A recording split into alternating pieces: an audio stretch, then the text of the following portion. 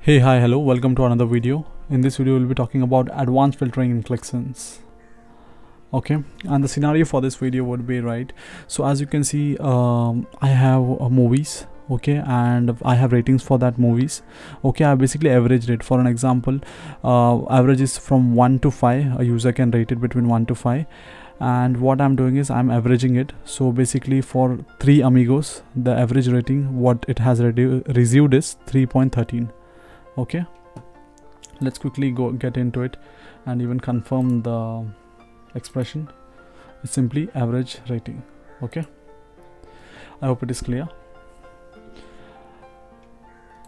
Now the scenario what we need to achieve is right. So what I need to do is I want to filter out based upon ratings. I only want ratings between 4 to 4.5. basically I want to select a movie to watch for tonight, right?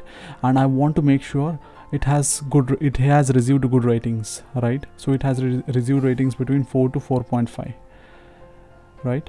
To achieve this, right, I would need to use the expression, the rating expression, and I would need to filter this data out. Let's see how to do it. To achieve that, right, I'll firstly copy the expression. Okay, now in the filter pane, what I'll do is I'll write a equal to, and I'll paste the function expression, and then firstly let's achieve greater than 4. To do that, right, simply I'll write greater than 4. Okay, now the movie titles what we are seeing on the filter pane, right, they have been rated more than 4, right? If I click on enter, right, now all the movies what you are seeing, right, they are rated more than 4.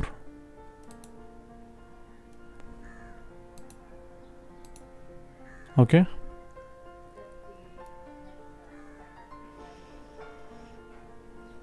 I hope this was clear, and this is pretty much simple, right?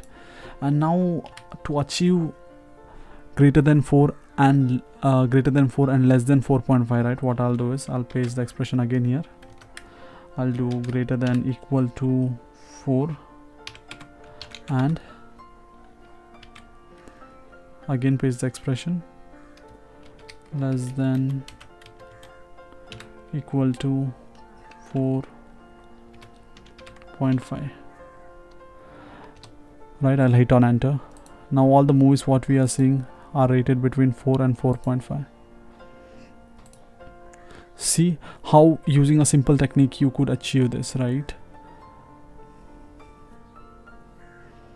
So next time you're analyzing, basically you don't need to be dependent only on dimension to filter out. You can also filter based upon the measures.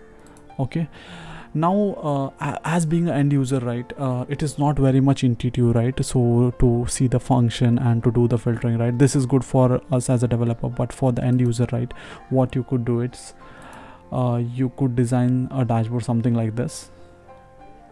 Okay, here basically what I've done is I've added a variable input box, and we have two, basically min and max.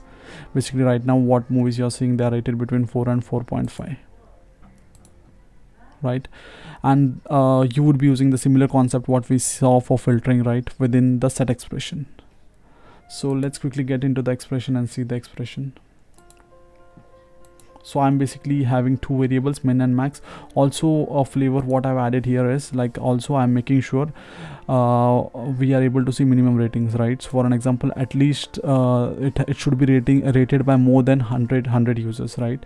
Then only it is legit, right? If a single user is rating it 5, right, it doesn't give us proper understanding that the movie is good, right? So at least if we have 100 reviews and it is between 4 to 4.5, right, the movie what we would be watching, right, that would be good, right? Now let's quickly see the expression, right? I've added all 3 expression into it, so let's quickly see it. So also it has been added in both the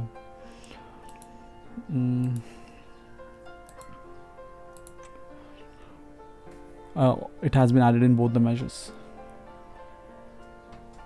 So now here, as you can see, right, what I've done is I have taken average of rating, and then within the set expression I'm filtering out the title field, and now within the title field, right, what I'm writing is equal to average rating. Okay, and this should be greater than this variable, greater than or equal to this variable, and then there is a space, and then again average rating should be less than or equal to this variable, and count distinct of user ID, basically making sure that at least the 100 users have rated, right? So, and then then you have the rating here to do the average, right?